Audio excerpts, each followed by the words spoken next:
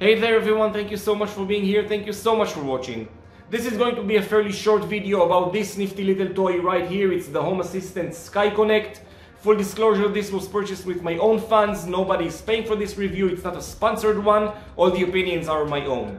Now, all this device is a USB ZigBee coordinator. Now, if you're already thinking that yeah, it's okay, I already have a Sonoff one or a Conbi stick or whatever other stick out there, there is a difference. It might be a small one today, but it might become a big one in the near future. Nabu Casa promises that future firmware updates will bring Matter support to this device.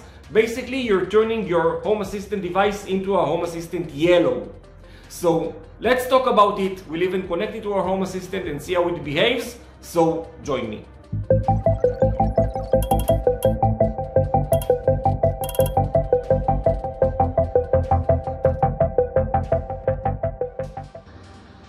Alright guys, so this is the packaging, and of course let me show you what comes inside the package.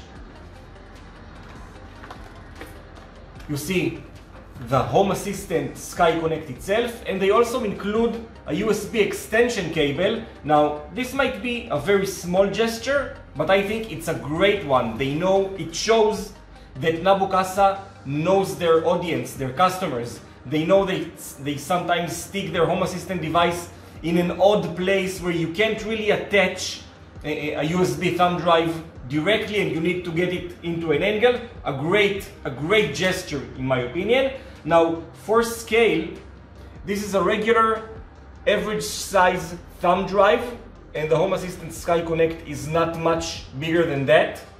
So together with the USB extension cable, you got yourself a USB ZigBee coordinator, but the most important thing is for me is looking at the future. If you're in the market for a ZigBee USB stick, look no further, because this device will be Matter ready in future firmware updates, and that's a small maybe a small thing today, but it might become a big thing in the near future.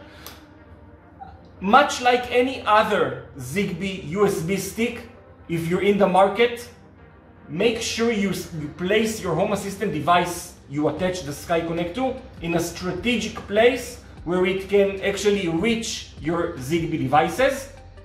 So other than the very relatively small size compared to a thumb drive, and the fact that this will be also Matter ready, that's the entire product.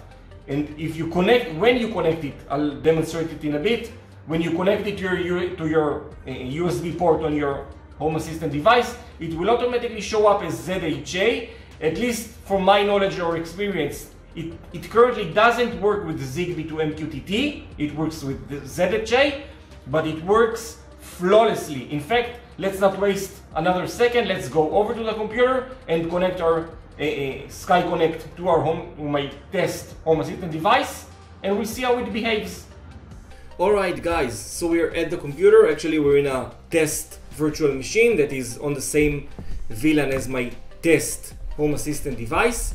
Now, this is pretty vanilla. It's a pretty vanilla device. Almost no integrations have been installed. Nothing whatsoever. In fact, if we go into the devices menu, you'll see that I don't even have ZHA installed. Nothing. What I'm going to do right now is I'm going to take my Home Assistant SkyConnect USB dongle and connect it to my Home Assistant device.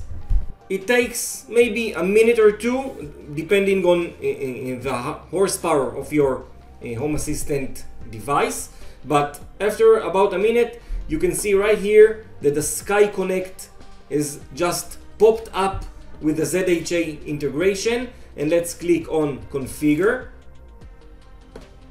Let's click on Submit.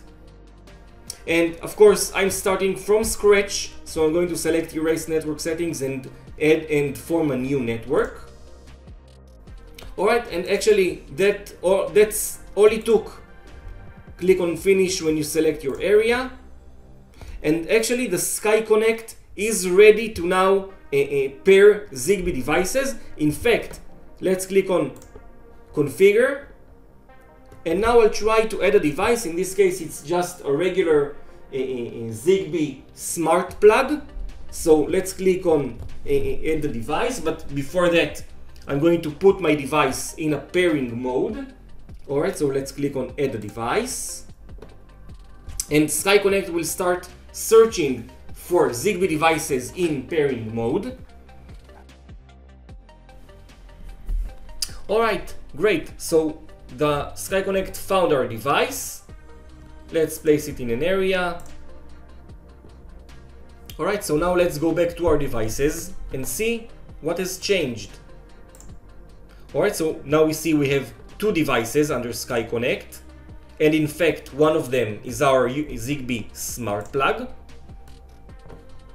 And just as expected, we can toggle the device on and off. It's identified as light, but we can change it into a switch.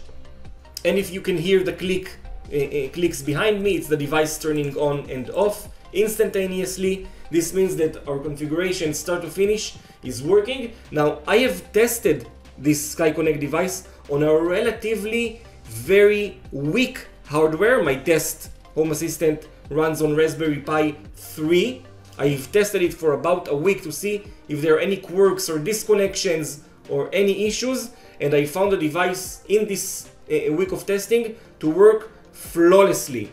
So guys, this has been our review of the Home Assistant SkyConnect. I hope you guys are considering it if you're in the market. It's definitely a great device in my book. Thank you guys for watching. Join me all in the next video. Have a great week.